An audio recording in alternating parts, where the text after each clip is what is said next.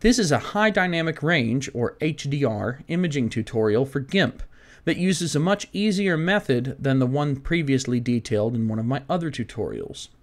We only need the minus and plus exposure brackets for this. Now, to review, in case you don't understand HDR, the way it works is we have a high contrast scene where part of the image is too bright and or part of the image is too dark, and we want to pull the detail back into those areas.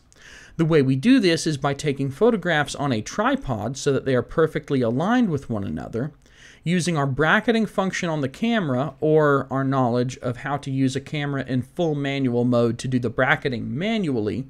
We take multiple exposures and then we mix those exposures to drop the contrast and restore detail. In this case, I have a night photograph taken in the middle of a road. I have a sign that can't be read, and in fact I will zoom in 100% to show you the sign is unreadable. We have a -1 step exposure, -1 stop. We have a +1 stop exposure. This was automatically generated using the camera's bracketing capabilities. So with the minus and +1, we can see the minus has the sign, but there's a lot of darkness surrounding everything. And we can see that the plus has nothing on the sign, but a lot more detail, a lot more trees, a lot more grass. The road, we can see all kinds of things that in the lowest one we can't.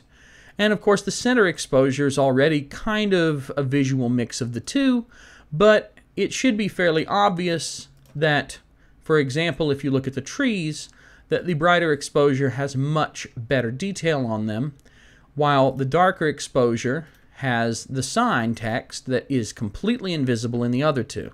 This is why we want to do this with this particular scene. If we mix them with HDR techniques, then we can see more stuff and it just looks better. So to get started, we need to rearrange these layers. I'm going to go ahead and delete the center exposure because we don't need it. This one is low and the bottom one is high, so let's flip that. We need the brightest on top and the darkest on bottom. Right-click the bright exposure and add layer mask. You'll need to make it a grayscale copy of the layer. And I'm sorry, the menus do scroll off screen. I have a much larger screen than what I'm recording. This doesn't look any better. If anything, it looks far worse. But that's because we have to invert the mask because we're trying to make the bright areas fall through. So invert, and suddenly everything's better. No, that's not the end of the tutorial though.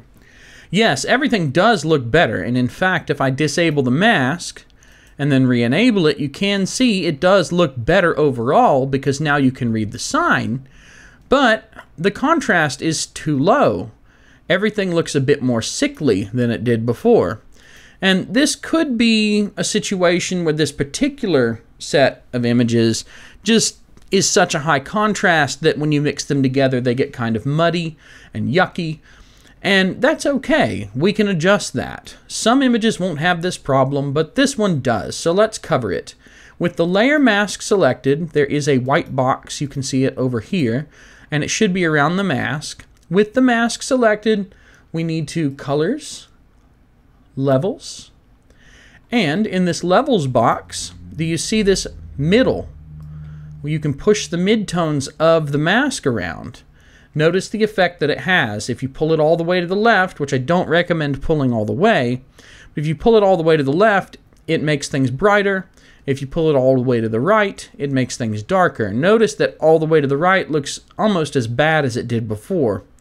But if you pull it further to the left, I'm not going to go all the way because I don't want there to be any mathematical imprecision that causes a problem. But I'll go to this marker and hit OK. And in general, I would say that this image looks better. Just for reference, so that you can decide if you agree. Before, after. I especially like the fact that the road here, I think the street lights, and the contrast in the areas between street lights is a pretty powerful thing. So I'm very happy if I can keep that contrast where the obvious glow of the lights on the road has bands between it that are dark. Again, before, notice how it's pretty dim and after, the effect of the street lights is intensified by the contrast here, but in the most extreme areas, we still have the detail. We still have the trees, for example, before and after. Notice the trees aren't really affected because the way that the mask works is the brighter an area is in the overly bright exposure, the more of the dark is allowed to come through it and mix together with it. So the trees already being quite dark means that they're not going to be affected.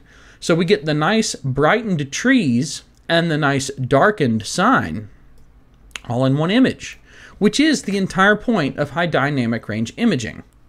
Thanks for watching. Have a wonderful day. Also, please look in the description. You can find other video channels of mine. You can find other video hosts that I'm on.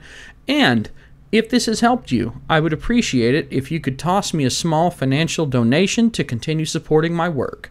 All the links for all of that stuff are in the description. Thanks very much for watching, and have a wonderful day.